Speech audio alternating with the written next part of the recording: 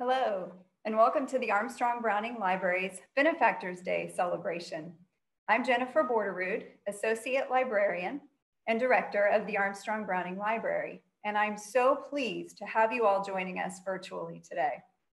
For those of you who may be joining us for the first time, the Armstrong Browning Library, or the ABL as it is also known, is a research center and museum on the campus of Baylor University in Waco, Texas, dedicated to the study of the lives and works of Victorian poets, Robert Browning and Elizabeth Barrett Browning, and to the study of 19th century literature and culture more broadly. The ABL provides research and teaching support to Baylor faculty and students and to scholars of the 19th century from around the world. And if you've not already, I hope you will visit our website to learn more about our resources and services, including our Visiting Scholars Program. Our Benefactors Day celebration is an annual event that gives us the opportunity to recognize and thank our donors and friends whose gifts to the library enable us to acquire rare and unique materials for the collection, host outstanding public programming like today's lecture, as well as concerts, conferences, and symposia, provide fellowships and internships to Baylor faculty and students and the broader scholarly community, and undertake renovations and upgrades to library spaces. In particular today, I would like to recognize and thank members of the Lakeside Browning Club in Dallas, Texas. I know some of you are here with us this afternoon. The Lakeside Browning Club recently enabled the ABL to purchase a manuscript in Elizabeth Barrett Browning's hand of her poem, The King's Gift, as well as Charles Dickens' personal copy of her poems before Congress. The gift was given in anticipation of the Lakeside Browning Club's 100th anniversary, which will take place in 2023. These items are now available for use in research and teaching. And for those of you on or near Baylor's campus, the manuscript and book are currently on display in the ABL's hand camera treasure room. So thank you to the Lakeside Browning Club. Now for an overview of today's program. First, Dr. Joshua King, Associate Professor of English at Baylor and the holder of the Margaret Root Brown Chair in Robert Browning and Victorian Studies, will introduce our speakers, Dr. Marjorie Stone and Dr. Beverly Taylor. After the presentation, Laura J. French, Associate Librarian and Curator of the Armstrong Browning Library, will moderate the Q&A and close our program. If you have questions for our speakers, please feel free to place them in the Q&A box at any time during the talk. Thank you so much for joining us this afternoon, and I will now turn it over to Dr. Josh King. Thank you, Jennifer. I'm very excited to be here at this event today. All students of Elizabeth Barrett Browning will recognize the names of Professors Marjorie Stone and Beverly Taylor. They will recognize, too, that study of Elizabeth Barrett Browning as we know and enjoy it today would be impossible were it not for their extensive, illuminating scholarship. Marjorie is McCullough Professor Emeritus of English at Dalhousie University in Canada, and Beverly is Professor of English at the University of North Carolina, Chapel Hill. Their scholarship has formed a long and fruitful partnership, especially in their co-editorship of several volumes for the 5-volume, 3,000+ page works of Elizabeth Barrett Browning. Published in 2010, this remarkable achievement remains and will long remain the universally recognized standard scholarly edition of Elizabeth Barrett Browning's works. Its meticulous and lively editorial introductions, footnotes, textual comments have proven to be lifelines for me and many another scholar and teacher of EBB. Other collaborations by Marjorie and Beverly include their edition of EBB's selected poems in 2009, used by my students and many around the world, their co-editorship of a landmark bicentenary issue on EBB for the Journal of Victorian Poetry, and a recent article related to their talk today in the same issue, in the same journal. Marjorie and Beverly complement their collaborative scholarship with a wide body of work on EBB and other writers. Beverly has written books on Arthurian literature since 1800, the English poet and Catholic mystic Francis Thompson, co-edited books on concepts of the mind and British in American Romanticism, and on gender and discourse in Victorian literature and art. And she's written scores of journal articles and book chapters on the Brownings, Carlyle, the Romantic poets, Tennyson, Arthurian literature, the Preraphelites, Charlotte Bronte, and you can guess much, much more. Marjorie's book on Elizabeth Barrett Browning remains one of the best and most influential, and her co-edited book, Literary Couplings, Writing Couples and the Construction of Authorship, is a wonderful collection on a subject still strangely often neglected in literary studies, and with obvious special reference to the Brownings. Like Beverly, Marjorie's many journal articles and book chapters increased our knowledge of the Brownings while also ranging widely among writers and subjects such as Tennyson, Elizabeth Gaskell, Christina Rossetti, Toni Morrison, Frederick Douglass, Joseph Mazzini, and contemporary subjects such as sex trafficking, multiculturalism, and cultural citizenship. I've had the pleasure of collaborating with Marjorie and Beverly a few times, and especially on a conference here at the ABL in 2018 that recognized the 175th anniversary of EBB's protest against child labor, the Cry of the Children. So we could hardly have better guides than we do today for our exploration of the Brownings' Courtship, Victorian wedding journeys, and EBB's unpublished Honeymoon poem. Please join me in welcoming Marjorie Stone and Beverly Taylor.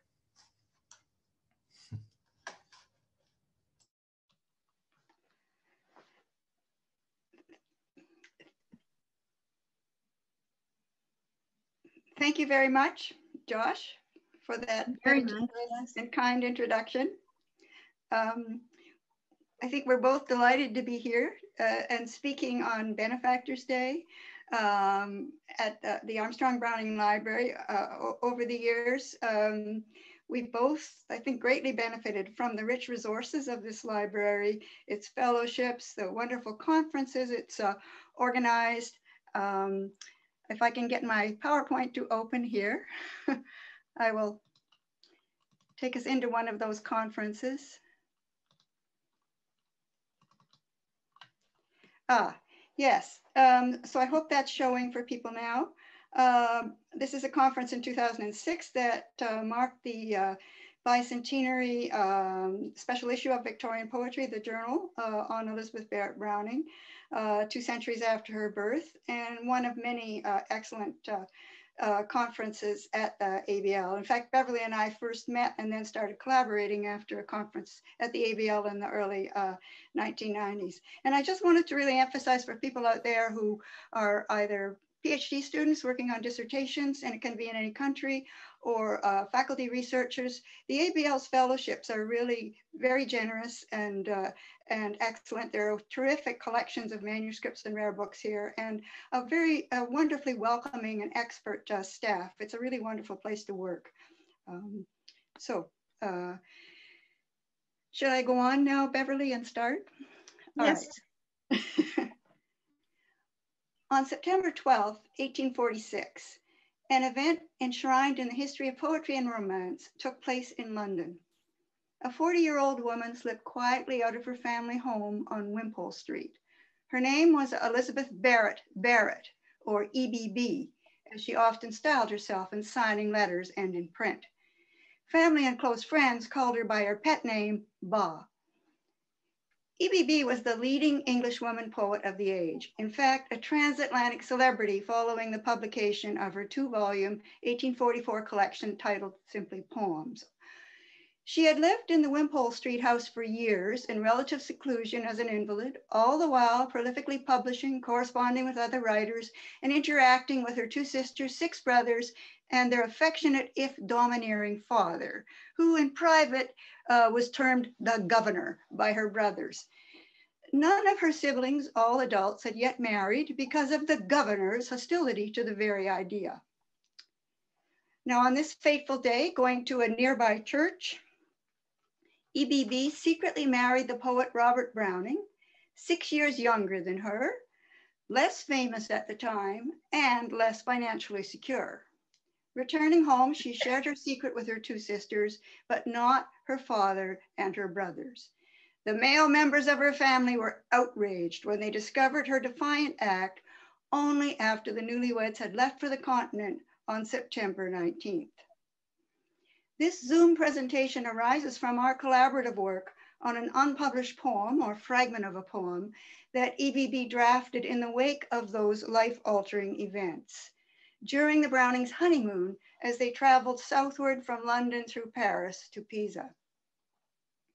We term this MS of some 51 lines the Vaucluse fragment, because it expresses EBB's thoughts and feelings aroused by the Brownings' pilgrimage to the fabled fountain, long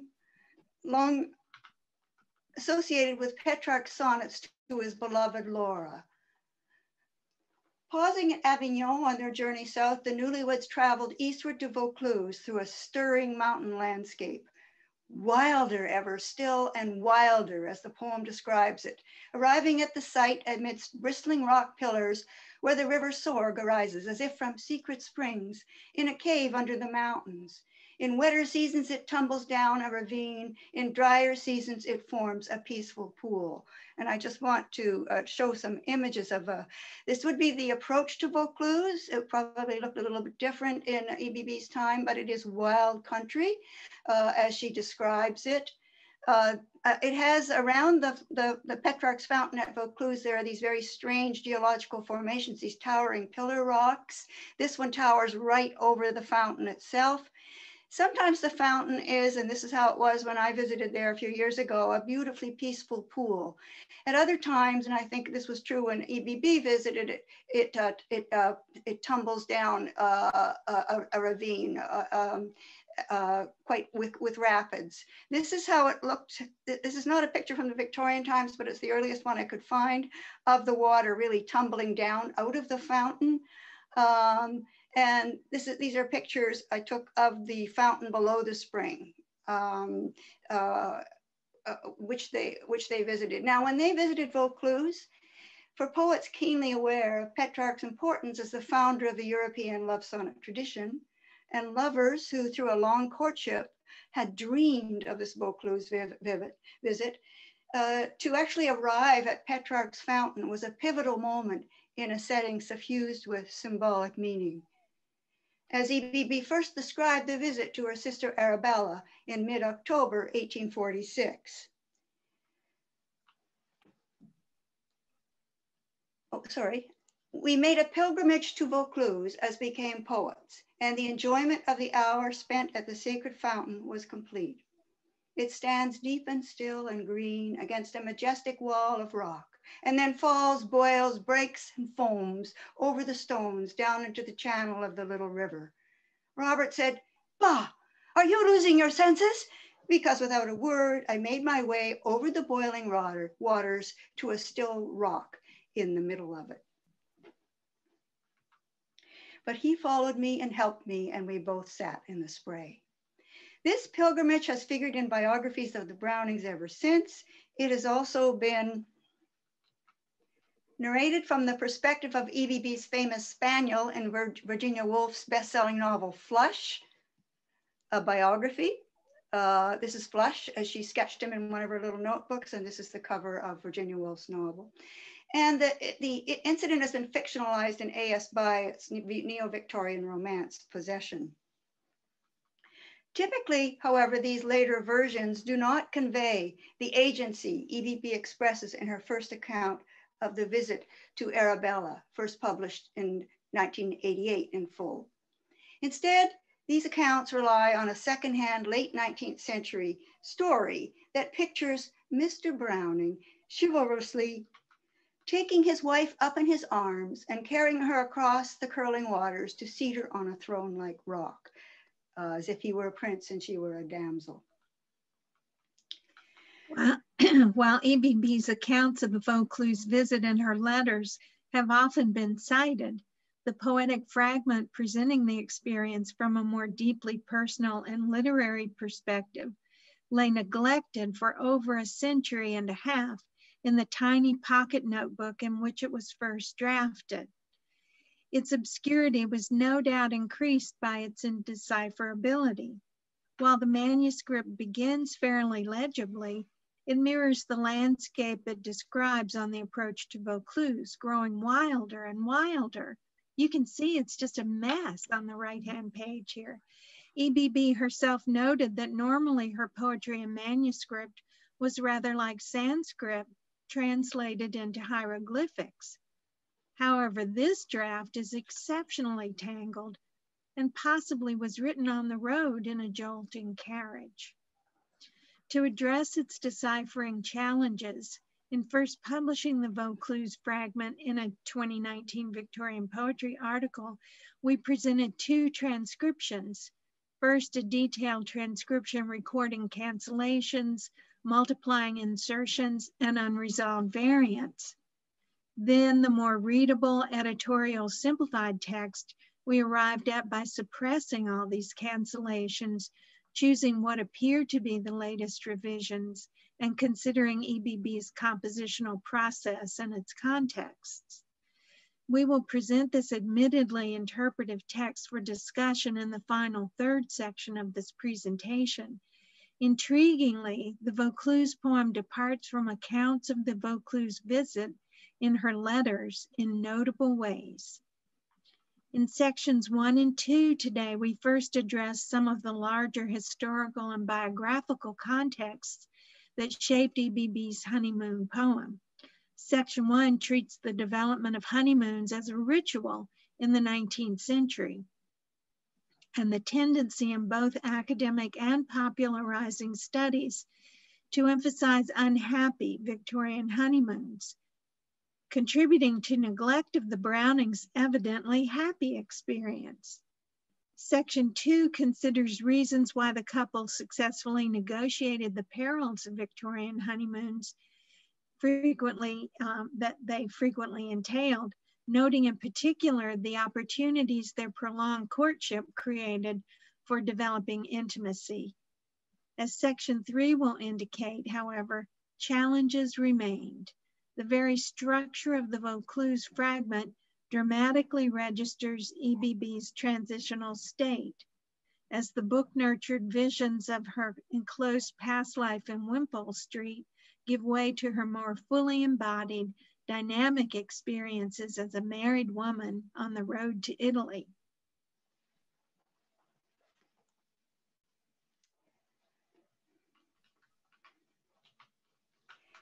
Victorian honeymoons in history and literature. This is section 1. The author of an 1847 conduct book, The Etiquette of Love, Courtship, and Marriage, opens a chapter on the wedding tour by remarking, "A tour on the continent or a journey to the lakes or some place of fashionable resort has now become a practice which is generally attended to among the middle ranks of life, as well as in fashionable society, immediately after the performance of the wedding ceremony." Now, as cultural historians have noted, the honeymoon, initially termed the wedding tour or trip, became a ritual in the 19th century. Indeed, wedding trips became an industry fueled by new models of companionate marriage, the growth of the middle classes, and steam-powered transportation, among other developments. In 1656, Thomas Blout's Glossographia defined the honeymoon as an early phase in marriage. It is honey now, but will change at the moon. In 1755, Samuel Johnson's groundbreaking dictionary similarly defined the term as referring to, quote, that first month after marriage when there is nothing but tenderness and pleasure. Sources differ on precisely when the now dominant sense of honeymoon shifted to what the Oxford English Dictionary defines as, quote, a holiday taken by a newly married couple, traditionally immediately after their wedding. In 1933, in America, Travis Hoke could still remark that, quote, honeymoon did not imply a post-wedding pleasure jaunt until recent times, although Hoke also noted that this junket, even if only to Coney Island, had become, quote, as essential as a bouquet or a ring. To omit it would imply that marriage was mere punctuation and only a comma at that. In other words, it would not seem at all proper. Helena Mickey's research for her groundbreaking book Victorian Honeymoon's Journeys to the Conjugal, which is a book we highly recommend, very readable, very helpful to us, indicates that in England, at least, the ritual of a honeymoon trip had spread from the middle and fashionable classes to the upper working classes by the last quarter of the 19th century. As Mickey and others demonstrate, Victorian wedding trips or honeymoons were acts of tourism, and like destination weddings today, they often involved travel to exotic locales. And these locations were often associated with water or water activities. Even if Victorian poorer couples could only afford a day at Brighton, much as Canadian couples today, in the West at least, might go to a simulacrum of a water spot like the Polynesian Room in the Fantasyland Hotel of the West Edmonton Mall in Alberta. As touristic acts, Victorian honeymoons shaped material culture in the form of cartoons, conduct books, and guidebooks. And these are discussed by Mickey, Jennifer Fegley, and others. Here's one, a later edition of a guidebook like the one I cited earlier, and you can see it was obviously fairly well used. The Brownings may have brought a poetic sensibility to their honeymoon stop at Petrarch's Fountain, an important kind of water spot or location, but like other newlyweds, they were also consulting their Murray's guidebook. These were the guidebooks that Victorians read when they went to Europe, and following established social scripts. By the mid-19th century, Vaucluse was both a site refracted through the romantic aesthetic of the sublime, and we see that aesthetic reflected in this really very beautiful picture by Thomas Cole, A Fountain at Vaucluse from 1841, which you can see at the Dallas Museum of Art. So this is one picturing of Vaucluse, which indicates how popular it was and how it was viewed very poetically. But by the mid-19th century, Vaucluse had also become a standard European stop for couples on wedding tours. So in effect, it was a Victorian version of Niagara Falls, although the fountain at Vaucluse was less tackily commercialized and wilder in the Brownings' time, I think, than it is today, when the whole approach to the fountain is lined with vendors and shops. EBB follows the custom on wedding tours of writing to family and friends about her travel experiences and the romantic sites visited. In many cases, friends and family accompanied or joined the newlyweds in the Victorian period. In the Brownings case, Anna Jameson, she was a well-known art critic, and her niece met the Brownings in Paris and were with them at Vaucluse. Jameson's letters and her niece's memoir, adding to EBB's copious correspondence, make the Brownings one of the best documented of Victorian honeymoons. However, their wedding journey has attracted little scholarly investigation, in part because courtship and the wedding, with all of their publicly performed elaborate rituals, tend to trump the post-marriage period, which often in films just kind of becomes the fade out. The 1847 edition of The Etiquette of Love, Courtship, and Marriage, for example, focuses breathlessly on preparing the bride for, quote, the moment when you will have to exercise submission to him who now gently encloses your hand in his, and when you will be transformed from a maiden into a wife. Here, however, the transforming moment is the marriage ceremony itself, not the wedding tour described in the next chapter, or honeymoon consummations it might entail. In Jane Merrill and Chris Philstrup's The Wedding Night, A Popular History, the authors note that the 1937 and 1956 film versions of The Barretts of Wimpole Street, which was a film very, very widely reviewed, they note that in both versions of these films, we end up at the church, outside the church with EBB's spaniel waiting by the door. And despite their own focus on the wedding night, Merrill and Philstrup follow suit in their study. Instead of going on to the Brownings experience following marriage, they go back to the courtship and note EBB's romantic yearnings in Sonnet 26 of Sonnets from the Portuguese, where she begins, I lived with visions for my company, describing her life in the past. Now, focus on the courtship period is doubly reinforced in the case of the Brownings, we believe, by EBB's richly detailed evocation of their unfolding love in this celebrated sequence and the courtship letters that illuminate. And the Sonnets from the Portuguese is still her most widely translated and adapted work. A greater reason for relative neglect of the Brownings' honeymoon, we believe, is that in Victorian fiction, as in modern studies of actual Victorian lives and marriages, emphasis falls on unhappy or traumatic experiences. Mickey's wide-ranging research on Victorian honeymoon archives reveals a spectrum of actual experiences by married couples, from relatively fulfilling ones to more ambivalent responses to what one new wife referred to, quote, as a period altogether the most unpleasant in a girl's life. Despite the spectrum she explores, Mickey opens her book with the observation that, quote, the most famous honeymoon stories are stories about failure, with a glance to Tolstoy and his famous comment about unhappy marriages being the ones that are of narrative interest. Her introduction also presents George Eliot's portrait of the dejected Dorothea in Rome after she marries the old mole-spotted Casaubon. Mickey presents this as, quote, the primal scene of Victorian fictional honeymoons. Mickey's most extended treatment of Victorian wedding nights or trips in fiction appears in a chapter titled Honeymoon Gothic, and which analyzes what she describes as the secrecy, deceit, and violence embedded in the landscape of the Gothic in works such as Mary Shelley's Frankenstein, where you'll remember the creature says to Victor Frankenstein, I will be with you on your wedding night, and he somehow doesn't get the message. Anthony Trollope's The Prime Minister, and Thomas Hardy's Tess of the D'Urbervilles. Jennifer Fegley's informative Courtship and Marriage in Victorian England treats honeymoons more briefly. So you see the pattern there, focusing on courtship and marriage more than honeymoons. But Fegley similarly emphasizes what she calls the disastrous honeymoon trip.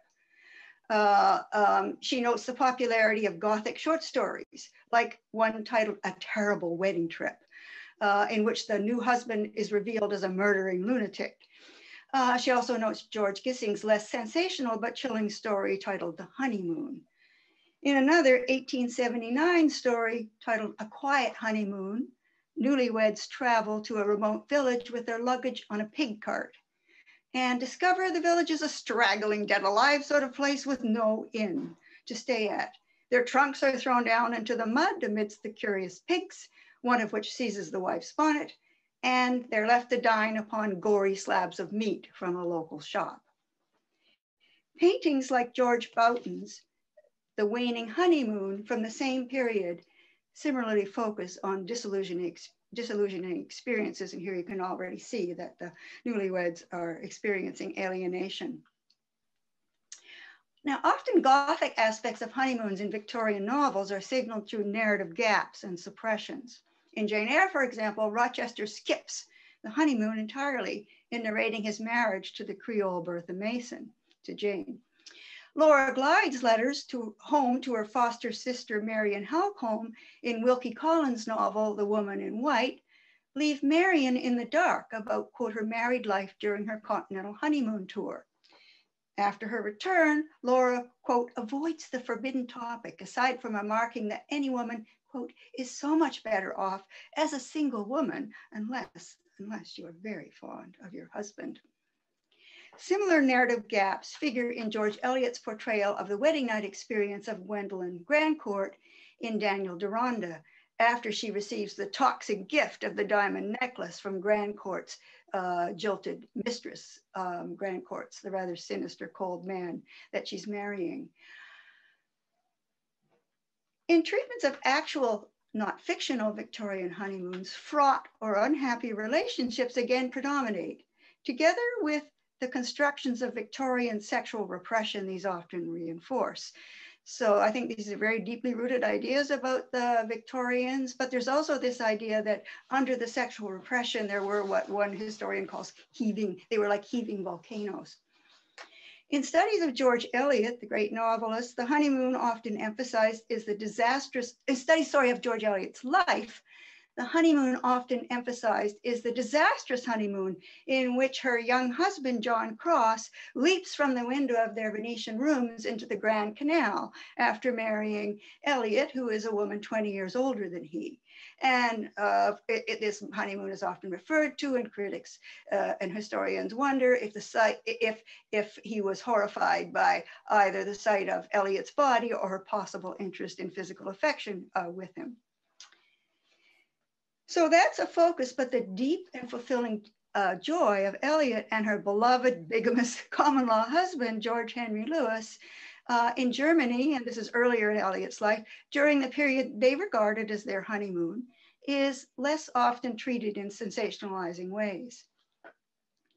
Now, the Lewises were not legally married, of course, but the apparently happy honeymoons of Alfred Tennyson and his wife and Elizabeth Gaskell and her husband in England, like the Brownings' honeymoon, have also attracted little interest.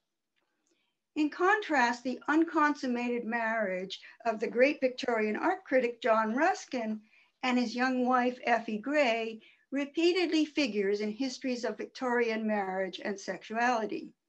For example, in Fegley's book on courtship and marriage, she draws parallels between Gothic honeymoon fiction and short stories and the story of the Ruskins, and the speculations that Effie's naked body and pubic hair inspired a kind of Gothic dread or revulsion in her husband.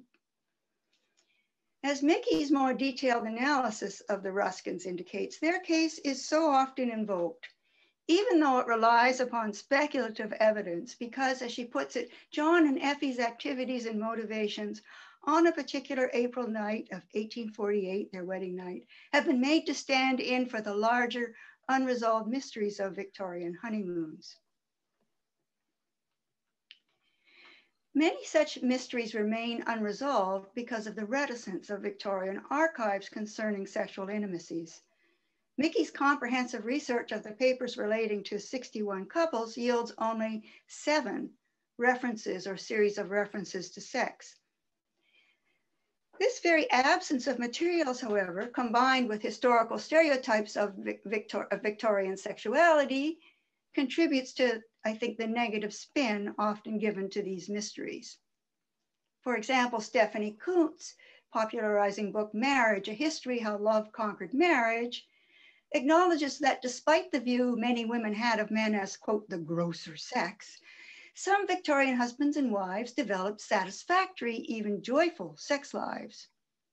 So she makes this observation, but revealingly, however, Coontz does not discuss examples of these joyful sexual lives, which some other historians do, such as Queen Victoria's description of her, quote, bliss beyond belief at Prince Albert's endearments, or Charles and Fanny Kingsley's pleasure in what Fanny termed their delicious nightery.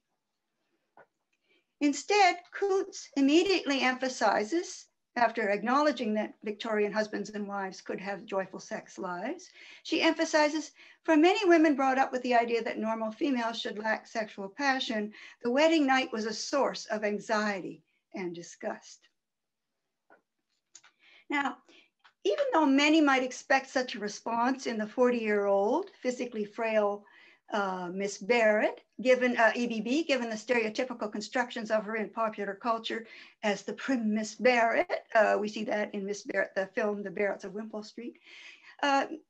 Even though we have these stereotypical constructions of EBB as Miss Barrett, the Brownings' love letters point to her very different response to awakening erotic desire during their courtship and to sexual passion in the honeymoon period. And now I'm going to hand over to Beverly for the second part of this paper. This is on Victorian honeymoons and the case of the Brownings.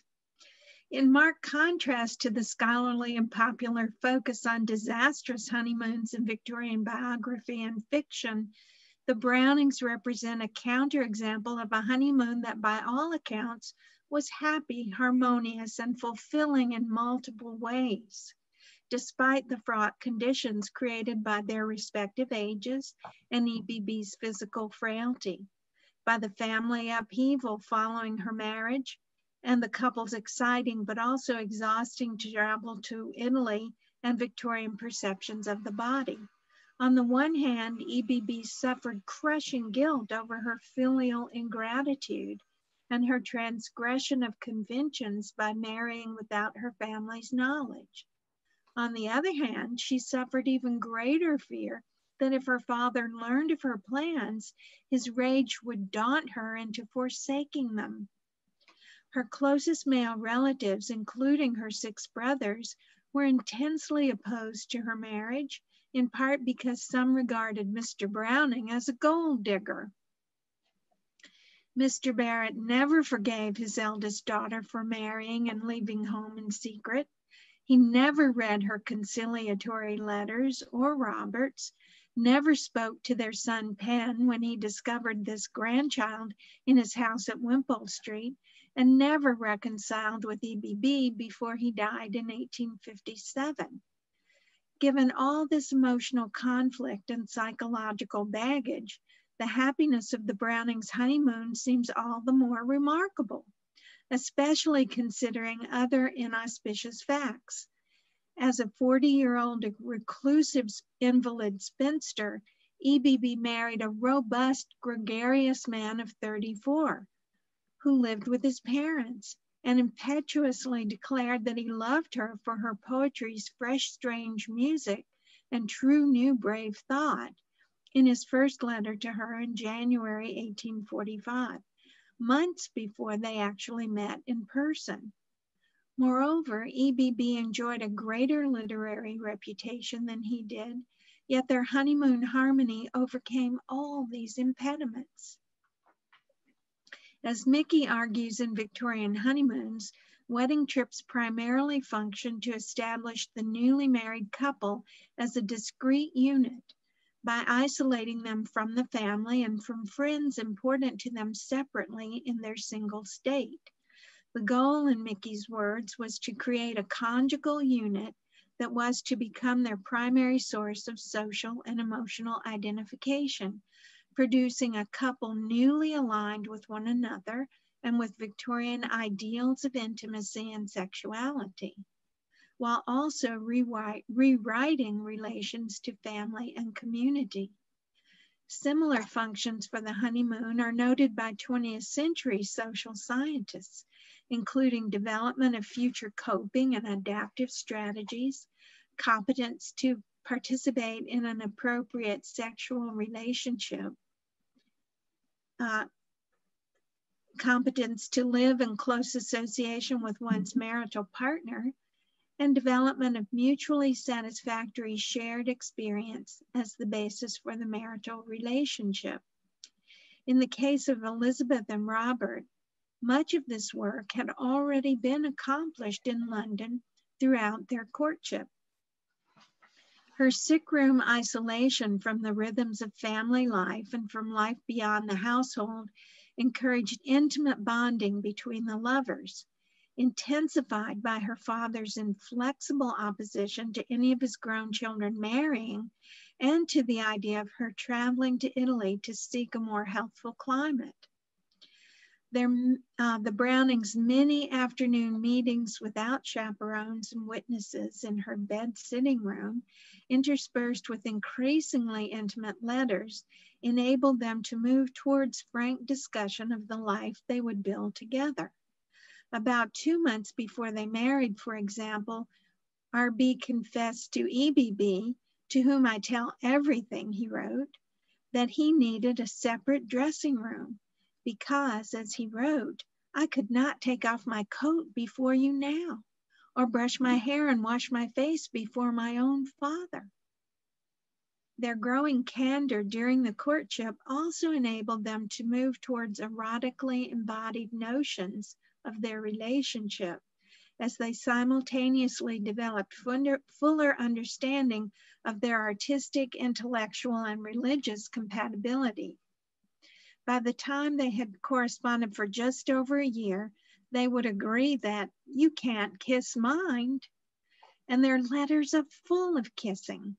While EBB rather demurely distills this facet of their relationship in Sonnet 38 of Sonnets from the Portuguese, by describing Robert's first kissing her hand, subsequently her forehead, and then finally her lips. His letters seem nearly obsessed with kissing. In the final 6 months of their correspondence, as they discuss their plans to marry and travel, he is metaphorically kissing her when her letters arrive, and again before he sends off his missives to her. He metaphorically kisses her hands, her forehead, her eyes, her lips, her hem, her feet, and the ground beneath her feet. Increasingly, moreover, his letters indicate that the kisses are not all metaphorical and that their embracing has become common. As he writes, "I think if you were here, I should lay my head on your bosom and never raise it again." More concretely, he recalls their embodied experience. "If I put aside the poet and only see my dearest, dearest lady of that hair and eyes and hands and voice and all the completeness that was trusted to my arms yesterday," while Robert's invocation of EBB as his dearest lady here might suggest the idealized lady of Petrarch's sonnets, it is a flesh and blood woman he speaks of embracing. Such embraces explain apprehensive queries in his letters about who opened the door during their last meeting. Despite his usual decorum, he also anticipated their impending married life, when he would be served by you, loved by you, made happy by you. Though he associates this service and love with her being an angel, he imagines there might be archangels. He also implies his physical conception of this higher form of loving, involving the body as well as the heart and mind. EBB's remarks are less physically concrete than Robert's, and their discussion of exchanging locks of hair suggests her greater physical reticence. Her injunction that Robert never speak about this topic of exchanging locks of hair when they meet implies that she regarded exchanging hair as being just as unspeakable in polite company as sex would be. If EBB did not write overtly of her erotic experience, she nonetheless gave evidence that she was not prudish. With considerable irony, 2 days after she married Robert but returned to her paternal home, she reported to him that her father had once declared her the purest woman he ever knew. The remark amused her now because she understood him to mean that I had not troubled him with the iniquity of love affairs or any impropriety of seeming to think about being married. Nearly a decade after the Brownings' marriage, Anna Jameson, who had accompanied them to Vaucluse, wrote to EBB appreciatively about the French novelist George Sand's ability to sketch a picture of the true sexual relationship. Jameson's candid assessment of Sand's ability recalls her own, EBB's own early enthusiasm for the writer whom she regarded as a genius, and her critiques of attitudes she associated with La Prude Angleterre. George Sand and the like immortal proprieties, EBB claimed, had kept the color in my life to some degree during her convalescence in the early 1840s. They had ministered to me through the prison bars of the sick room. She described French novelists, especially Sand and Honoré de Balzac, as creating such a conflagration of sex and violence that English literature seemed neutral tinted and dull and cold by comparison. Such reading helped her develop what Arby's biographers Irvine and Honan identify as a common sense attitude towards sex and the hypocrisies of her time. Both Brownings also knew treatments of eroticism, including lesbian and homosexual eroticism in Greek and Latin literature, from Sappho to Anacreon and Ovid. Obviously, reading experience alone does not ensure happy transition to conjugal relations. Other Victorians, such as Ruskin, presumably had similar abstract experience through literature. But EBB's knowledge of classical literature and European languages offered exposure to sexual realities that less adventurous English readers would have lacked. Despite the physicality referenced in their courtship correspondence, however, both Brownings described their relationship using metaphors of dreamscape, distinguishing the imaginative and emotional possibilities of romantic experience from the everyday realities EBB associated with her caged bird life before Robert entered the picture. She speaks of his coming into her life as being like a dream and declares dreamland to be his especial dominion. At the same time, she distinguished the dreamscape of their love from the crass materialistic reality she discerned in many fashionable marriages. Denouncing the monstrous version of love that in most marriages reduced to a stark formula. A man admires a woman for being pretty or for some personal quality, and she admires him for admiring her. EBB acerbically described matches undertaken for the glories of brideocracy, such as the trousseau, and anticipated the misery of such marriages, remarking, "Take two instruments which have not been tuned together and play them in concert, and stop your ears against the discord." In effect, the Brownings' courtship correspondence, written over a period of about 21 months, reveals the two poets tuning themselves to play in concert. If their harmony arose initially from dreamland, their range of topics and confluence of thoughts and feelings allowed them to sing in the real world, as they termed it, song to song. That said, the transition from dreams to reality was not without its tensions. Months after they had agreed to marry, EBB still associated their love with dreams and doubted the reality of their relationship and future, repeatedly referring to Robert's love as a mirage, likely to evaporate. The natural first thought, the recurring dream fear. By March 1846, when they had begun to plan their marriage and continental travels, she remained anxious about the dream's ephemerality. "I look to this dream and fear for the vanishing." This language of dreaming permeates her letters. "I feel to myself sometimes, do not move, do not speak, or the dream will vanish. So fearfully like a dream it is, like an actual old dream of my own," she wrote just a month before they married.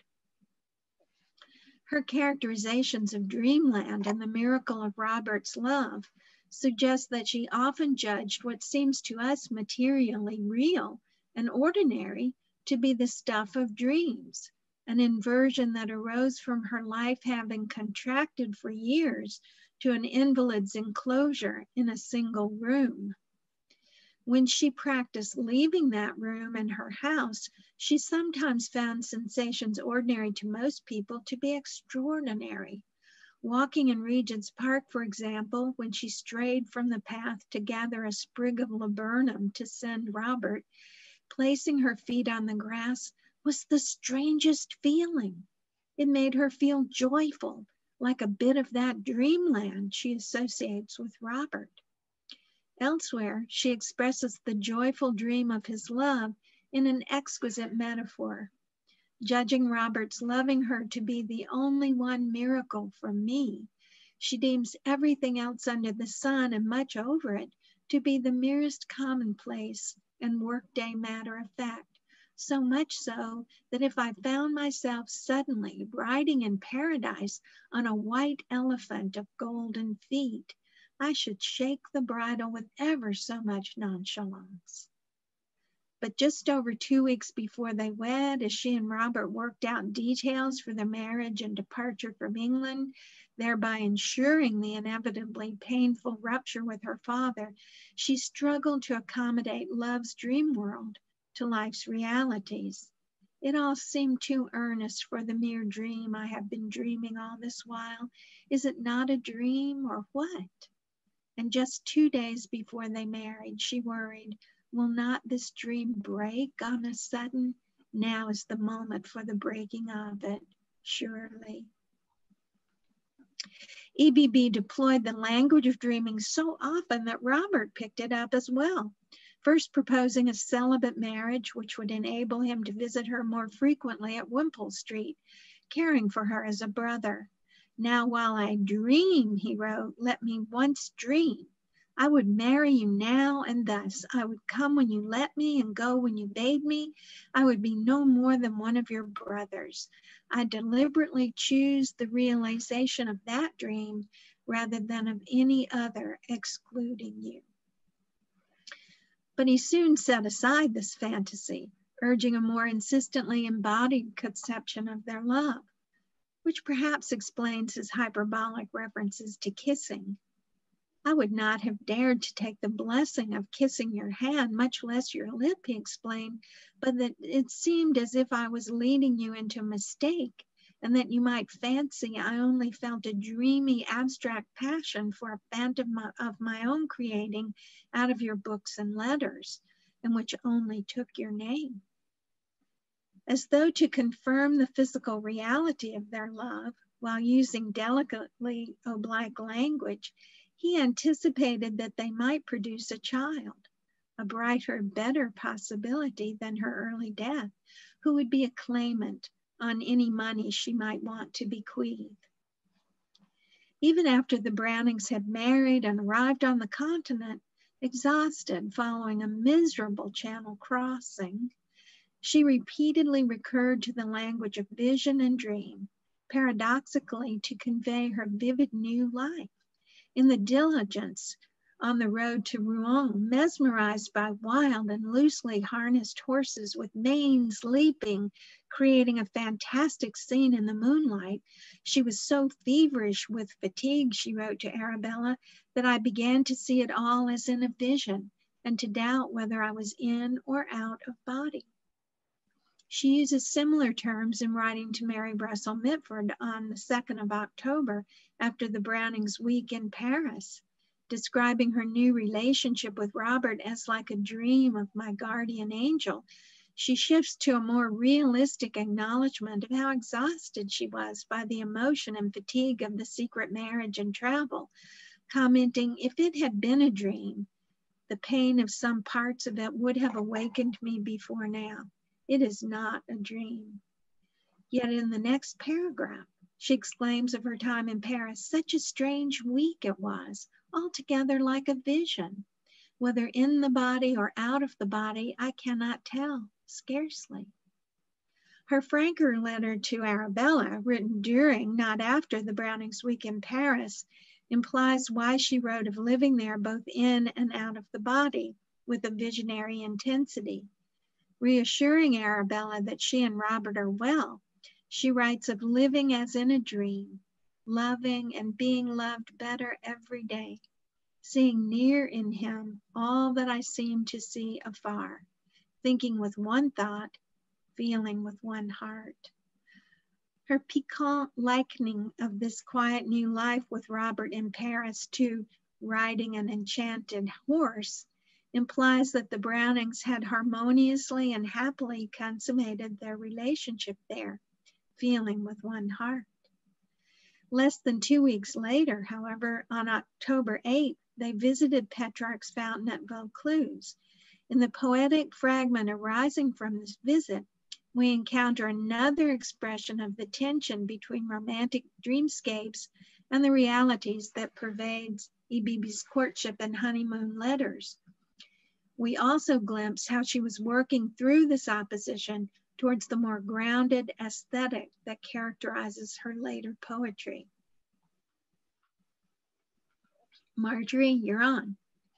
All right, and this is section 3, the Vaucluse manuscript, From Dreamscapes to a Wilder Ever Landscape. The Vaucluse manuscript opens with what appears to be a double false start. E.B. first wrote, we went to Vaucluse as indicated in the detailed pen stroke by pen stroke transcription of the manuscript we present in our 2019 article in Victorian Poetry. But she then canceled this simple, direct opening, drawing a line through the words, and opened with the following 6 lines of iambic pentameter. I did not think to see, except in dreams, the fountain which old Petrarch sang beside, but life and fancy touch at some extremes, and where the bank is steepest and no tried pathway is found, we step the quietest down and stand just in the flowers upon our feet. These uncanceled lines announce a contrast between life and fancy, the present scene and the speaker's past dreams. And this contrast is unfolded more fully and dynamically in the fragment's remaining 5 stanzas.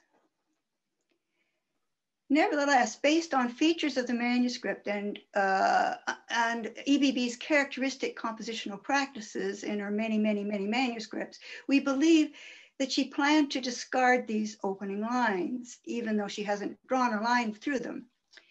Firstly, she inserted the number 1 before the stanza that follows them. Secondly, she switched at this point in the MS from pencil to ink over pencil, as she often does when she moves into more concerted composition of a poem. Thirdly, and perhaps most tellingly, the meter, rhyme scheme, and stanza form change at this point to a more intricately structured 9-line pattern in trochaic rhythm, stressed, unstressed, maintained throughout the remainder of the poem. We render these 5 stanzas as follows in our interpretive translation of her MS hieroglyphics in Victorian Poetry, the journal. And you can see the number 1, she's inserted there. Shall I tell you how I saw Petrarch's fountain? Sorry, I should have just paused with this. You can see she was writing in pencil at the beginning here and then shifts into ink over pencil. Shall I tell you how I saw Petrarch's fountain of Vaucluse? Not by help of any muse, nor of a dream law. Such things may in dreams be viewed. I have known it by long use.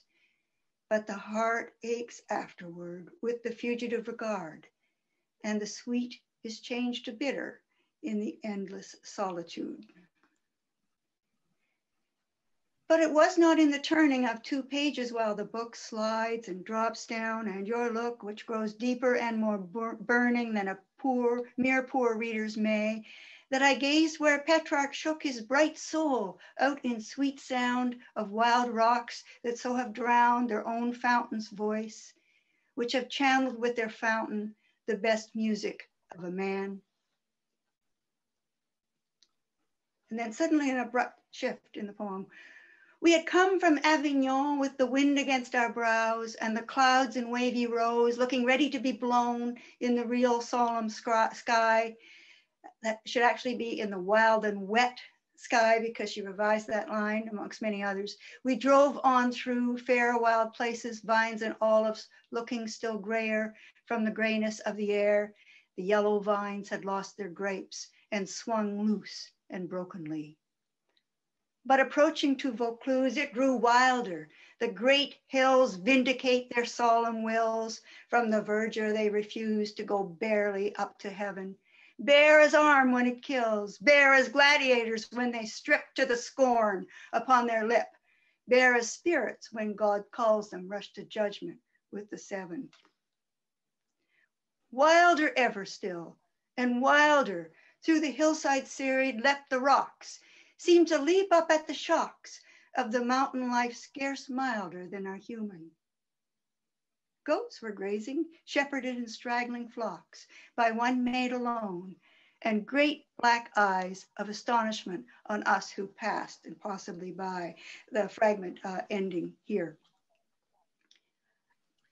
This go ahead. Okay, this 5-stanza poem expresses and stylistically embodies a dynamic turn away from EBB's reiterated references in her letters to Robert and their love as manifestations of dreamland, and also from the dream law she associates with Petrarch love and literature, dreaming over books in stanzas 1 and 2. These stanzas develop the static opposition between life and fancy she sets up in the 6 lines she initially drafted, but in more energetic and personalized terms. Shall I tell you how I saw Petrarch's fountain of Vaucluse, the speaker asks, as EBB sounds the depths of her own past bittersweet dreams in endless solitude. Stanza 3 then veers out of the visionary landscape and soundscape of Petrarch's fountain evoked in stanza 2 and back in time to represent the Brownings' travel through a realistically rendered landscape on the approach to Vaucluse.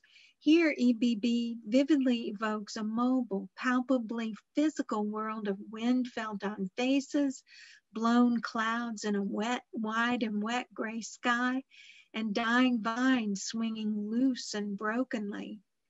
Stanzas 4 and 5 of the Vaucluse poem intensify the realism of stanza 3 as EBB accentuates the stark gray rocks and the lack of vegetation. The great hills, she writes, refuse verdure to go barely up to heaven.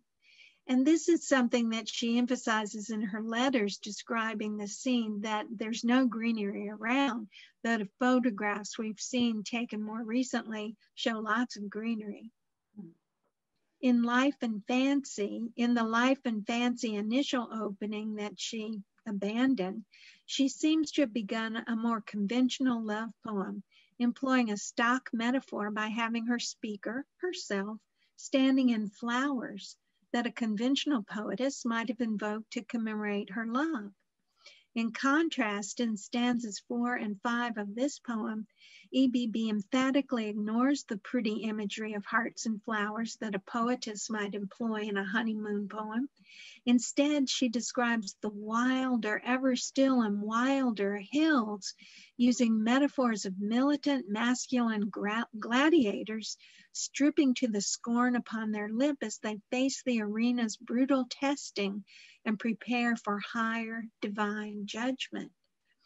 As we discuss more fully in our Victorian poetry article, the stripping gladiators and leaping rocks she associates with this wild mountain life suggests that the landscape, as she describes it, is eroticized in a way Mickey finds typical of Victorian honeymoon discourse. However, EBB's honeymoon poem does not reflect the usual gendered binaries encountered in such writing. Instead, she seems to develop the harsh landscape surrounding Vaucluse through metaphors that convey the Brownings' conjugal defiance of her judgmental father and brothers and the couple's triumphant persistence in choosing their own path and lives. 8 days before the poets visited Vaucluse, EBB learned painfully from the letters awaiting her in Orleans that not only her father but also her brothers harshly condemned her secret marriage. Clearly, these communications must have complicated psychic conflict she experienced during the honeymoon period and intensified her sense that an arena of hostile spectators were judging her choices and actions. Meaningfully, she immediately juxtaposes references to the militant gladiators against the cleansing agony undergone by spirits who rush to judgment as God calls them to a reckoning that will affirm their righteousness and promises to exonerate and validate their actions. Recalling EBB's joy at simply standing on grass in Regent's Park, we can imagine more forcibly the courage and spirit manifested in her marrying Robert against all the risky odds we earlier indicated. This spirit is also manifested in her act of entering the turbulent waters beneath Petrarch's fountain, where, with her husband's help, she seated herself as though on a throne associated with the poet Petrarch. This stone as throne provides a brave emblem of the new life she embraced. For her representation of the harsh, bare landscape surrounding Vaucluse indicates her realization that their lives together would not be a life of fancy and flowers, that were more conventionally described in literary dreams and in honeymoon poems. In the final lines of the Vaucluse fragment, the drama of EBB's life, paralleled by the blustery scene of the forbidding landscape, yields ultimately to the unremarkable ordinariness of straggling goats grazing a hillside, witnessed by a somnolent girl goat herder. In other words, this poem she chose not to publish affirms EBB's conviction in 1846 that the Brownings' conjugal journey together would continue, despite the drama within the Barrett family caused by her passionate but also considered self-assertion. Closing with an image of a maiden half asleep upon a stone, not the comfortable but imprisoning sofa where the invalid EBB had dreamed over pages of a book. EBB leaves us to ponder the relation of this unsophisticated maiden to the daring woman who has chosen to undertake a newly mobile life, married life, in a challenging landscape. We may share the girls and EBB's astonishment at finding this poet who liberated herself from her invalid's isolation in London, actually sitting with Robert in the spray of the river on her throne-like stone in Petrarch's fountain of Vaucluse. Thank you. So I think we'd like to encourage you all to ask questions now. We have a discussion, a little bit of time left for discussion. We would welcome questions because there hasn't really been much critical discussion of this poem yet, or dissection of how we transcribe it, which we may expect as well. Thank you so much, Dr. Stone and Taylor, for sharing your insights into the Brownings' Honeymoon and Elizabeth Barrett Browning's Vaucluse fragment. This is Laura French, the Armstrong Browning Library's curator, and I will be moderating the questions for Dr. Stone and Dr. Taylor about this presentation. If you do have questions, please submit them through the Q&A section on your screen. And feel free to do so now or at any time in the next few minutes.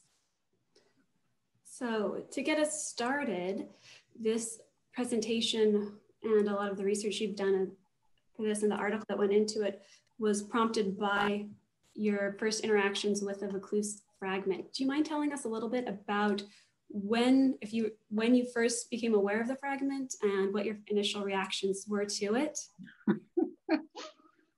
If you years ago, right, Beverly? Years ago. Before working with it. Before the Pickering and Chatto edition came out in 2010, we were traveling around to different special collections with Sandra Donaldson, the general editor of that edition, and trying to make transcriptions of EBB's many unpublished poems. And this was the toughest, I think, one we encountered, and we just couldn't make sense of it. And we must have worked on it for weeks and weeks and weeks and months all told, but it was at intervals over time. Beverly, maybe you want to speak to it with our magnifying glasses to read her tiny writing in tiny notebooks. Yeah, I think that's a point we can't emphasize enough, is how small her writing is and how messy this manuscript is. So there are things crossed off and carets with insertions and duplicate lines, and it's just a wreck. So we could not make it out. We just physically couldn't read it. And of course, when we had started reading her manuscripts, our eyesight was younger and better. So we were sort of aging out of the possibility of making any sense of this manuscript at all, but we couldn't do it by the time that the works of Elizabeth Barrett Browning was published. So this was the only manuscript that we were not able to include that we knew of at that time. Turning up, yeah. Mm-hmm. Right. Yeah. Right. But we kept at it. You can't really tell from the image that we put up on the screen, but it is such a dense tangle of lines. So if people are interested in that, they can look at what we call the diplomatic or detailed transcription, attempt to make that in the journal article Victorian Poetry. Because there's just so many, like, you'll think that there are 3 lines, and in fact you realize it's 1 line, and there are, other words are inserted above and below it. It's hard to even see the stanza structures in the tangle of lines on the page. It took me a long time to see that 9 line stanza structure pattern. I don't know about you, Beverly. Yes. And the other problem is 1 hint should be rhymes at the ends of lines, that should tell us where the end of a line is. But EBB is so notoriously committed to using slant rhymes, imperfect rhymes. So there's not always a clear hint. So it was complicated. And she's still, sorry. Go ahead. It is a fragment, it is a draft, very rough draft. So she's still working out ideas. So the rhymes aren't perfect at times. You can see that she's trying to get, a better phrasing, or the meter's not perfectly developed. So that's why we decided we had to do a detailed transcription of the hieroglyphics and then translate the translation in the Victorian Poetry article. Yes, thank you so much for sharing with us that. Moving to the first question that came in for you during the course of the presentation was looking at the happy honeymoon and the narrative challenge of representing a happy honeymoon for many 19th century novelists. Could the lack of major incidents deter 19th century novelists from talking about a happy honeymoon? And do you think, why do you think 19th century novelists would skip over the honeymoon or the honeymoon phase so often? Well, I think that's an interesting question. I should say, I don't consider myself an expert on Victorian honeymoons. Helena Mickey is, and there are people who are. We just got interested in this from working on this poem. I do think there's a lot less to work with for honeymoons than there is for courtship and marriage. Even though a couple's kind of on display during the honeymoon period, as the bride wears her lovely dresses from her trousseau and they travel along in the Victorian period, often with companions and friends, there's still the most important aspects of the honeymoon are often private, right? It's what's going on between this new couple in private. And as Helena Mickey's research confirms, Victorians are very reticent about these matters. So there just isn't nearly as much to work with as there is for, the courtships, the elaborate courtships rituals of the Victorian age. There were handbooks on handkerchief flirtations, for example, and other things like that. So there are all these elaborate rituals that goes on for a long time. And then you build up to the kind of wedding that EBB was so critical of, when she was critical of the bridocracy and the, assembling the trousseau and putting it all on display. Anyway, Beverly, do you have any thoughts on this and why there isn't so much in Victorian fiction, at least, that we know of? Yeah, well, I think it's out of a sense of privacy, that you're not going to talk about your happy consummation of your love. So that's why I love reading about EBB's, reading in her letters, references to the honeymoon in metaphors, like riding the, what kind of horse is it? Enchanted horse. Yeah, so she's talking about, she's conveying the sense of movement even in that consummation, but she's not talking about it in a way that people would have taken offense at. Even her sister, I think her sister Arabella was easily offended, and EBB is constantly having to write to retract or modify something she said in a previous letter, but she didn't have to do that in describing her honeymoon. Okay, thank you.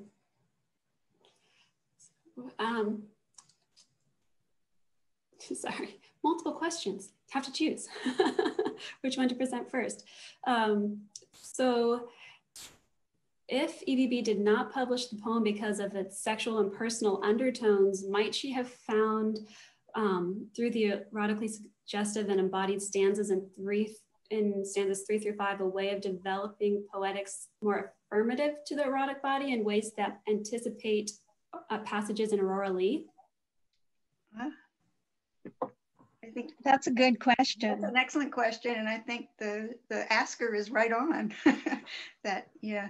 You see a very frank sort of sensuality in Aurora Leigh. When Aurora and Romney finally get together at the end, they have this long, long, long embrace and passionate kiss. And it's like a convulsion. It's described as a convulsion. So there is a kind of embodied sexuality there. And I do think maybe you can see the beginnings of it in a very private, I think this is a private manuscript and a private poem, maybe. That's the whole interesting question of why she didn't develop it and publish it. Beverly, do you have thoughts on this? Well, an interesting detail to connect with what you just said is that both she and Robert chose images from this poem to work into their much later verse, right, in a completely different context. So it's not personal and it's not directly sexual. Yeah, that's right. There is a reference to the goat herds, the little girl guarding the sheep or not guarding them because she's falling asleep. In this poem, it's in Aurora Leigh, but it's in Romney actually refers to this little girl, the sheep herder, and the whole context makes it incredibly complex and ironic. And it's such an interesting example of both the Brownings obviously knew that she had written this Vaucluse fragment. Robert actually refers to the River Sorgue in a later poem and rhymes it with morgue, the Paris morgue. So the Brownings were aware of this fragment, and certainly the visit was very important in their lives. And they kind of allude to it in later poems, but in contexts where you would never recognize that there's a kind of personal, hidden sort of thing going on here. So, yeah. Thank you.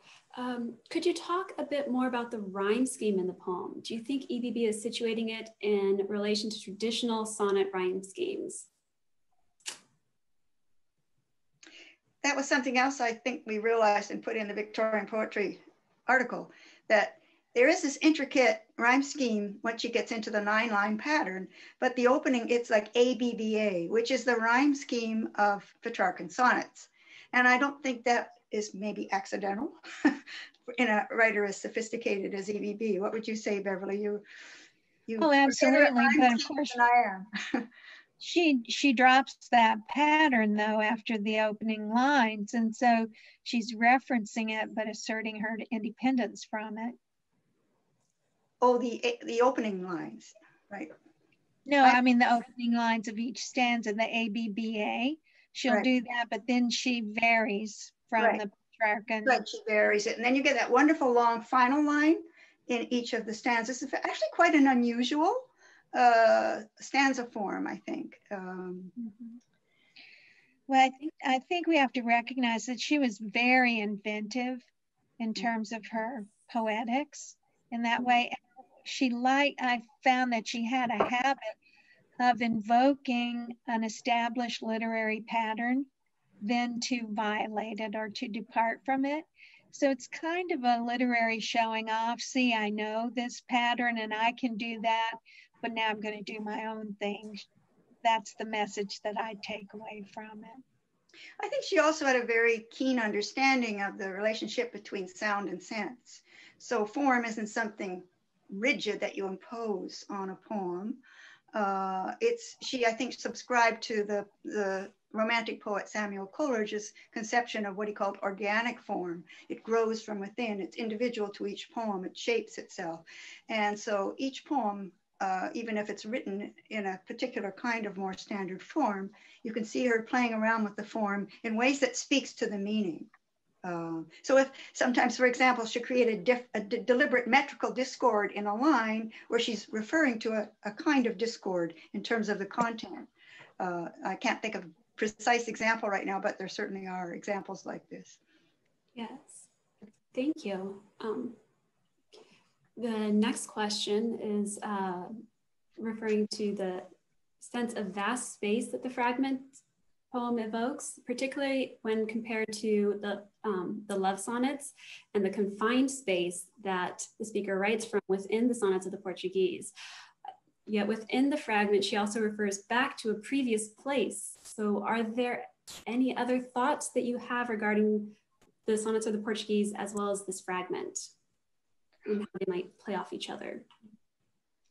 I think that's a very astute observation.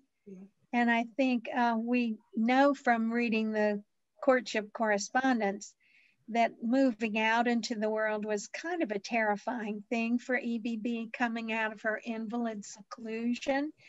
And she had not been a pathetic invalid for at least, 4 years before she married and left. So, but she had continued a life she had started, and that enabled her to have plenty of time to write.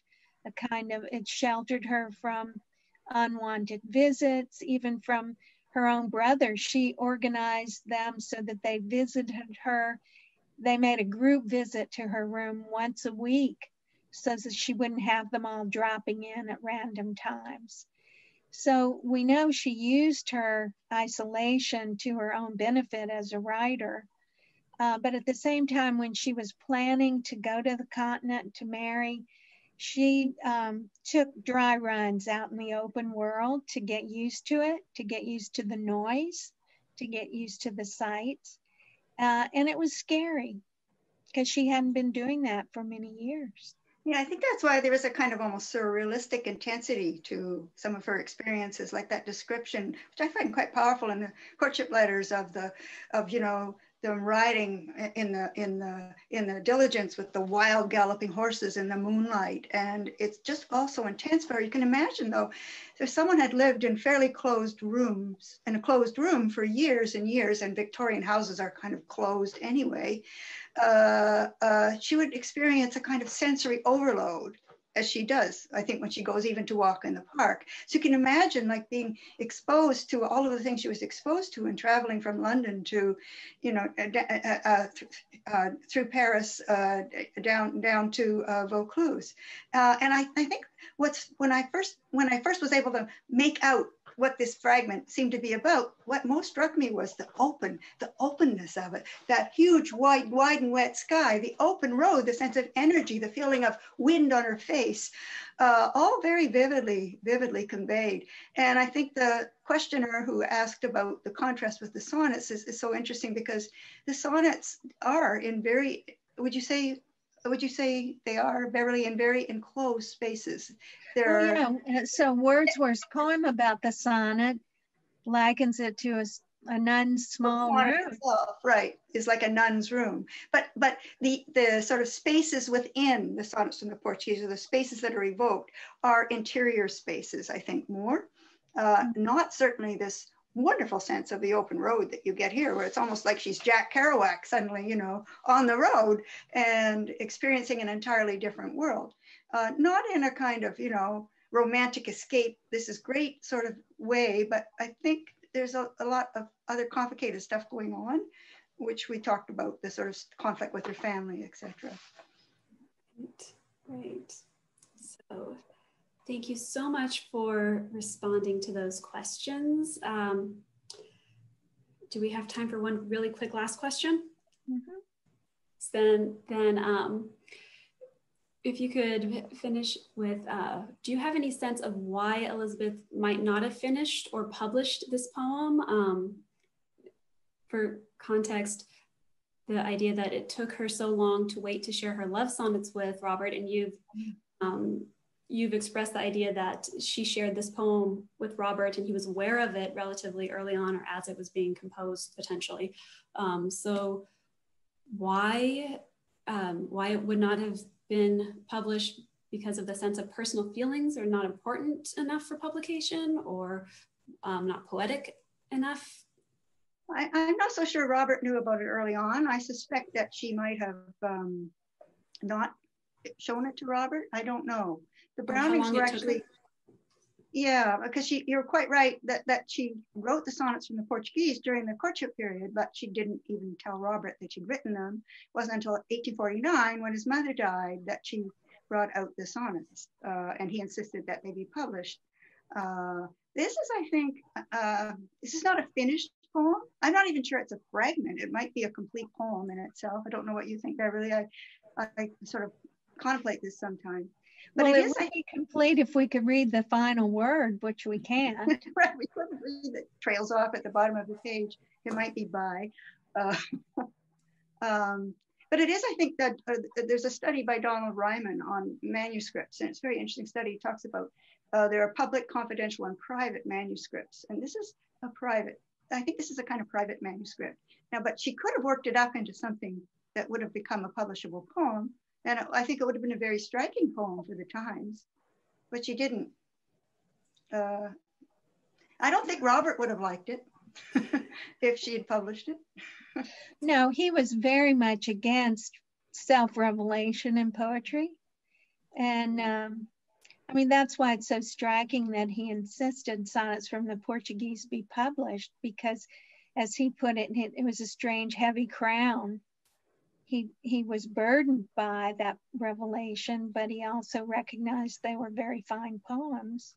But he was against publishing personal stuff. Well, so in fact, and he was against even Shakespeare's sonnets, because he alludes in one poem called, I think it's House, to Shakespeare. With this key, Shakespeare unlocked his heart. He says, well, the less Shakespeare he, you shouldn't unlock your heart in a sonnet. And Robert actually burned many of his draft manuscripts and letters and things. He didn't want them left. She kept a lot of her draft manuscripts, and her family kept them, which is why there's such troves of them now, although they're all over the place. So there were kind of different views there of what should be private and what should be public. I think she kept every scrap of paper she ever had, as far as I can tell. In the Berg collection in the New York Public Library, I came across a bundle of papers of her works from the Virginia called Scraps. She wrote on the outside of it, Scraps. So she was keeping scraps. Yes. Okay. Thank you so much for sharing that. And it is especially striking to consider this manuscript in light of the Sonnets from the Portuguese and that. So thank you once again for today and for sharing your time and your insights with us. A recording of today's program will be available on the Baylor websites in the next few weeks. And so before signing off from the Armstrong Browning Library, I would like to thank Nathan Landers for his work preparing and orchestrating the technology that made today's virtual Benefactors Day program possible, and Carl Flynn and his team for preparing the promotional materials and helping the Armstrong Browning Library spread the word about today's program. And for each of you, our audience members, for making time in your busy schedule to join us virtually. For Baylor students attending our program to earn Creative Art Experience credit, there will be a QR code at the very end of the program, which you can scan. Thank you very much and have a great evening. Thank you all. Thank you. Thank you.